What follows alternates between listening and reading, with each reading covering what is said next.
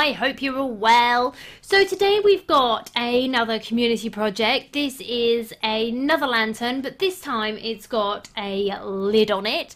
So very similar to the last one, you can add your own designs to it. But if you want to resize it, you just need to highlight all, align and center, and then you can resize them all together. So you can see we've got our two lantern sides here, and then we've got our insert pieces. You can use vellum or cellophane or whatever you want to use really. Transparent materials are the best to work with lanterns though. We've then got our lid piece here. You can see we've got some cutout panels and you can decorate them or leave them if you want. And again, we've then got our transparent cutouts. I'm going to use some uploaded designs today, so I'm just going to go and have a look and see which ones I want to use. So I've got a silhouette image here which I just got from Etsy, so I've put that in, and then I've got this one which I used in my glow-in-the-dark hot mess. So it comes in like this from Etsy, so we're just going to ungroup it and then ungroup again. It needs ungrouping a few times. And then if you just pull it away, you're then able to get the bulk of the design. And you can of course keep the bits that you want and then delete the bits that you don't want. I also want to change it slightly, so I'm just going to grab a shape and a circle. I'm just going to create an oval. I could of course go in and contour it, but this is a nice quick easy way. Sometimes contouring is quicker, sometimes just welding a shape over is quicker. And then I want to do the same with that top bit as well, so I'm just going to weld. I'm not sure if I'm going to use the bat yet, so I'm just going to bring it over and just work out how I want it to sit. So I want it to be like that, and of course we're going to lose the skull and that, but I'm absolutely fine with that. That doesn't bother me at all. And then I just want to work out where I want the bat to be. Once I'm happy with it, I'm going to click on the whole thing and I'm going to detach the score lines, and then I'm just going to hide those. I can then come in, make sure that I'm happy with it. I just want to move that slightly. Once I am happy with it, I'm going to highlight and I'm going to weld it all together. So if we zoom in, we can see the chains here. Now, I don't really want those individual cuts. If you're working with cards, you do have to kind of think about the cuts that you're going to have and the size of everything. So I obviously want it to keep the shape, but as I say, I want to eliminate those cuts, and again contouring them out because they are so small. I'm just going to weld a long oval through them. I'm then going to highlight and again just weld. I'm then going to bring back my score lines and I can then highlight and attach them, so that's all ready to then cut out. I've then come into Design Space Images and I've searched for candle, so we've got this one here, and then I'm just going to search for cat. So with my candle, I'm just going to bring it over and work out again where I want it to sit.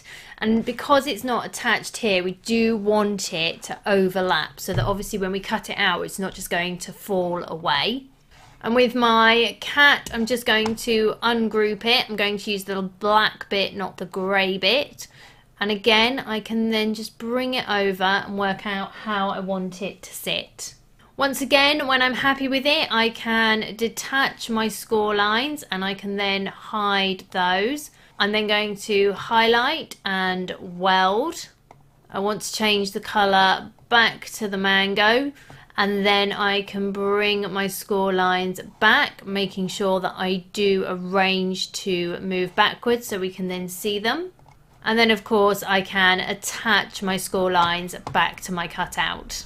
So I've just got some Design Space images here, just a pumpkin, a hat and a spider's web, and I've got this cat as well, but I just want to contour the eyes so they just become solid.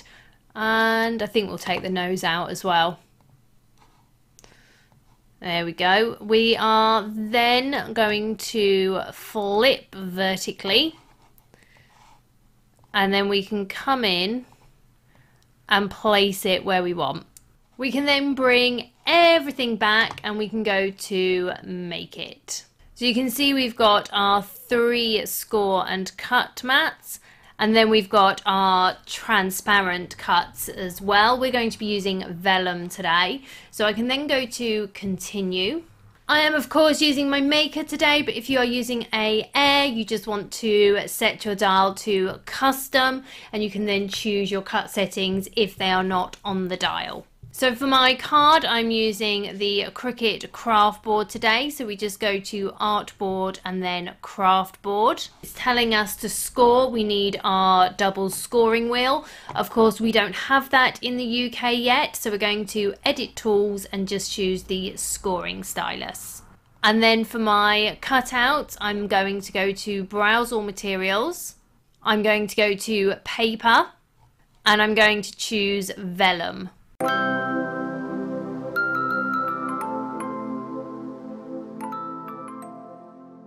So everything is now cut out. We've got our vellum squares and our vellum triangles, and then we've got our lid and our 2 sides. So we're just going to come in and we're going to fold on all our score lines.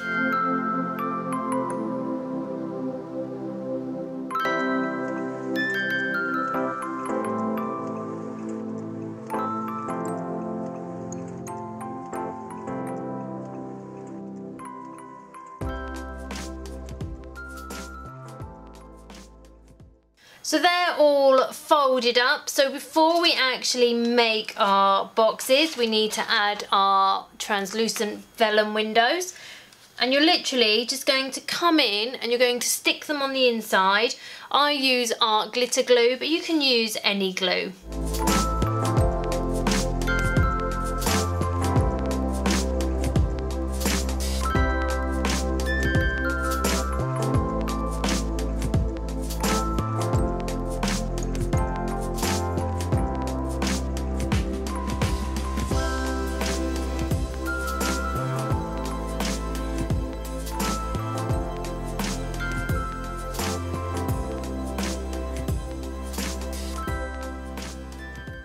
So once our vellum is dried, we can then start constructing our lantern. So we're going to construct this one first with the base. So we want to glue our first bottom tab. So we're just going to add a little bit of glue onto that. You can glue on the inside or the outside, so you can have your tab either on the outside or the inside. I'm going for the inside today. We've then got our next piece. This one's got a side piece, so we're going to glue that first. And I find just laying it inside works really well. We can then add some glue to the bottom tab. We can then glue that in place as well. Then we've got our final bottom tab, so again we're just going to add some glue to that. And we're just going to nicely slot that in. And then you can add some glue to your final side tab as well. So we've then got ourselves our lantern.